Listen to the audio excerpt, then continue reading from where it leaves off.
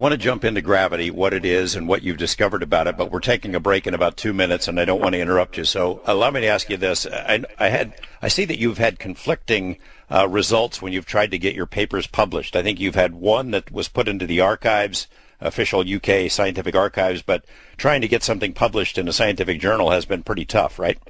Oh, they absolutely refuse to publish it. You see, I'm a member of the Institute of Engineering and Technology as an engineer in the UK. And at first, when I made my discoveries in 2007, it was very simplified at that time.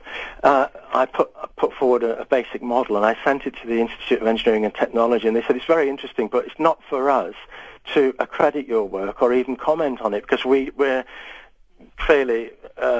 our remit is within the engineering sector, and although electricity falls into our remit, the atomic level considerations of electricity, magnetism and gravity should really be directed to the Institute of Physics. So here's the name of the people that you need to talk to at the Institute of Physics in London. So I wrote to them. They ignored me for 2 months. So I wrote again asking for a reply. They said, we don't publish original material. You'll have to send it to the Institute of Physics Publishing Limited.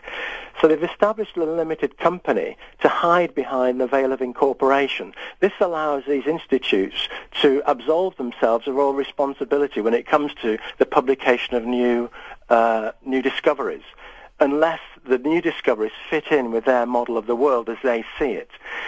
So I sent the paper to the Institute of Physics Publishing. They refused to publish it, giving 3 reasons in writing. They said, we're not going to publish it for 3 reasons. The first reason is it is completely new. The second you would think that it's completely new is a good reason to publish it, not to withhold it. Exactly. Hold on, Maurice. We need to take a short break. Cotterell, you say in your new book, Future Science, that you have figured out some of the biggest unanswered questions in physics, and probably the biggest of all deals with gravity. What is it that you seem to know about gravity that science doesn't understand or hasn't to this point? Okay. That's a good big softball question, right? I'll take a deep breath, George. Yes. Well, clearly, a lot of brains have been thinking about the problem of gravity for many, many years. So the way I looked at the problem was the answer or solution to the problem of understanding gravity has nothing to do with intelligence or brains, because if it had, then we would have figured it out by now. So clearly we had to look at the problem from a different way, at least I decided I'd look at the problem I think differently, George, that's the first thing. After decoding the treasures of the ancients, you start to look at life differently. And instead of looking at what's there, I've taught myself to look at what's not there. So when I was confronted with the question of gravity, it's not how it could work. I decided to go back and have a look what we don't understand in the field of physics. And as I say in the introduction to the book, I actually list them as the 12 great mysteries of physics. And the first one is that, and it's very, very simple. I must mention to everybody listening that there's... just let me go back, George, to the 3 reasons the Institute of Physics refused to publish my paper on gravity. The first one was because it was completely new. That was one of the reasons. The second one was there was no mathematics, and it seems that mathematics has taken over physics. And it seems to me that the mathematical tail is wagging the physics dog. The third reason was because there was nothing in it that they were involved in. Now... when I had a look at what they really understood about physics and what they try to persuade us that they're intelligent, that they're learned, that they have all of the answers to everything. When we start to dig deep, they have none of the answers to everything.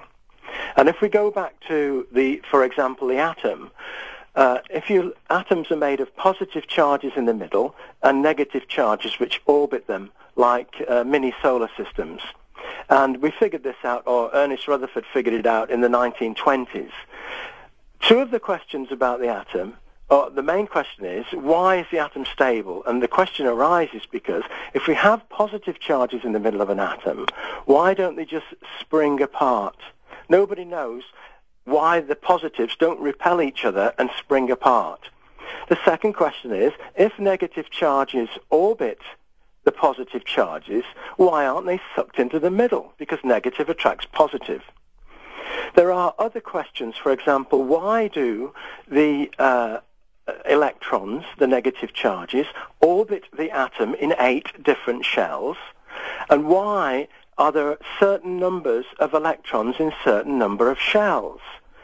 For example, in the orbit closest to the atom, you only ever get to the next orbit, which is further out.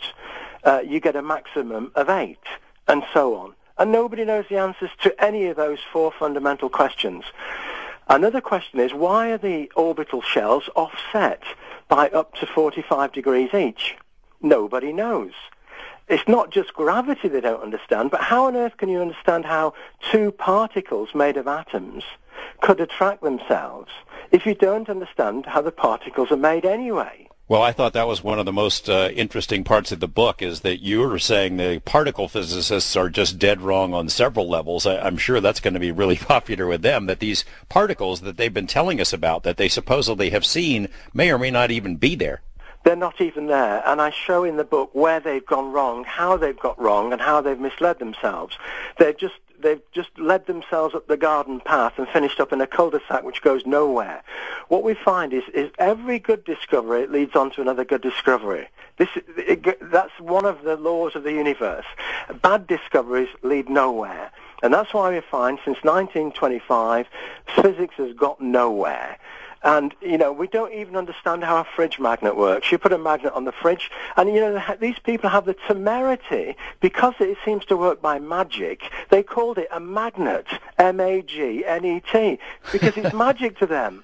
Now, people listening to this show they've never heard this before. Nobody's ever sat down and said, well, hang on a minute, these people don't know what they're talking about. When you switch on the light at home, physicists don't know why, when a current flows, a magnetic field appears around a wire. They have no idea. They don't understand why stars cluster into bunches in the sky, or why they have a double spiral, why galaxies have got a double spiral in them. They don't understand how the sunspot cycle works, how it's generated, what causes it. And they clearly don't understand what causes global warming and global cooling. Now, in the book, all of these things are explained step by step in an easy way with no mathematics, using common sense, going right back to basics in the 1920s. The real problem where science went wrong was in the 1930s. In attempting to answer the first fundamental question of why the protons don't just spring apart in the middle of an atom, where you've got an atom, just let me explain to people who are not familiar with protons and electrons. Basically, what Rutherford discovered in the 1920s was that every single material on Earth is made up of positive charges and negative charges. The only difference is some have more positives and some have less positives. And they always have, or generally speaking, they have as many positives as negatives. So each atom is balanced generally, but there are exceptions. Now, in trying to answer this question of why don't, say, if you have an atom with, say, 20 positive charges in the middle, for example, calcium, why don't they spring apart? And this is where it really went bananas. In 1935, a researcher called Yukawa said, well, although the positive should repel a positive, maybe they're covered in glue and they're glued together. In other words, when the Big Bang happened and the universe began, perhaps the glue forced them together, so although they would like to spring apart, the glue is holding them together. So they said, that's a good idea, let's call them gluons. So that's what they called them, gluons. So they started to look for gluons. So another guy came along, he says, you know, Yukawa, there's a slight problem with that, because if you've got, say, 20 positives in the middle, like calcium, some of them there must be 2 types of glue. For example, it must be like Velcro, where you've got a hook side and a velvet side. And the problem is, if you've got 2 hook sides touching each other, they won't be glued together. And if you finish up with a couple of velvet ones touching each other, they wouldn't be glued together. So it doesn't really answer the question. Or solve the problem. So another guy came along and he said, well, that even wouldn't work. Even if you had a hook side of Velcro and a velvet side of Velcro, that wouldn't work, because you'd need 3 kinds of hook sides and 3 kinds of velvet sides. So another guy came along, and he said, but that wouldn't work. You'd need 3 of each of the 3 types that make up the 2 types. And since 1935, they've been looking for 300 different types of glue and particles.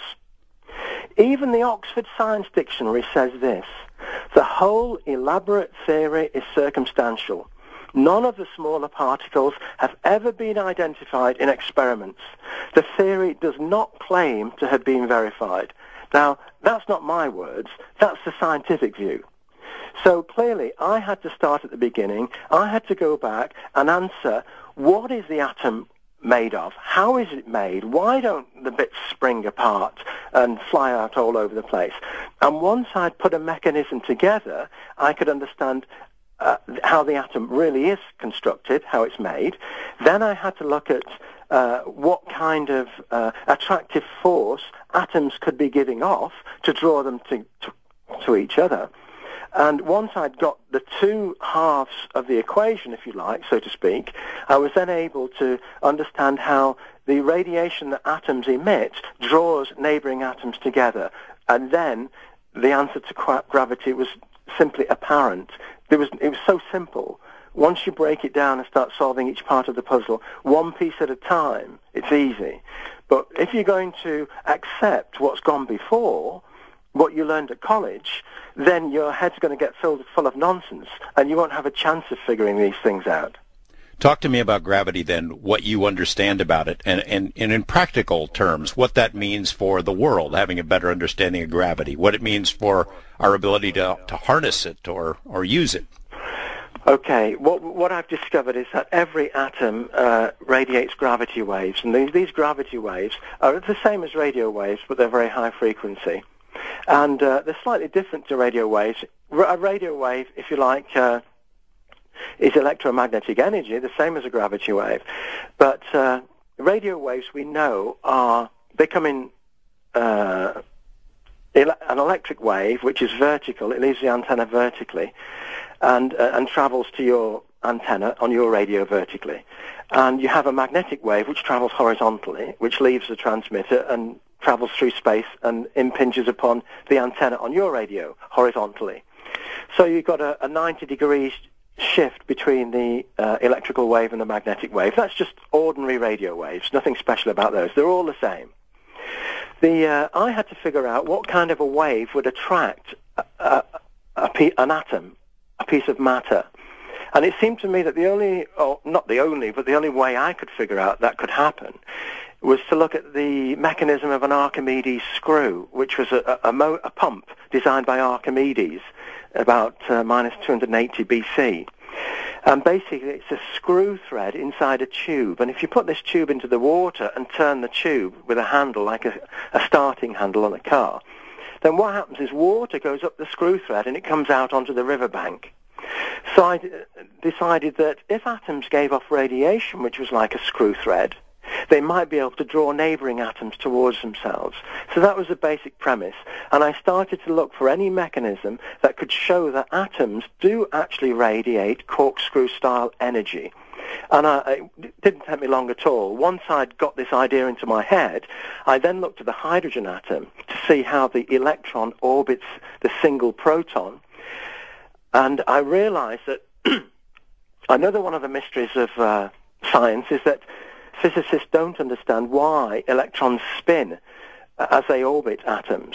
So what I realized was, as the electron spins, it radiates this corkscrew-style energy. That corkscrew-style energy pulls neighboring atoms towards itself.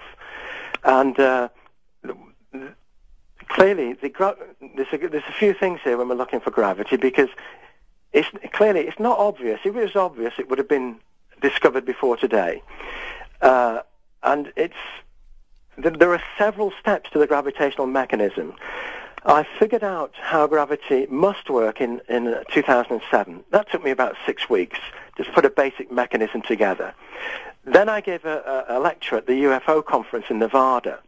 And really, I should have called the lecture How Gravity Should Work or How Gravity Must Work. In fact, at that time, I called it How Gravity Works. It was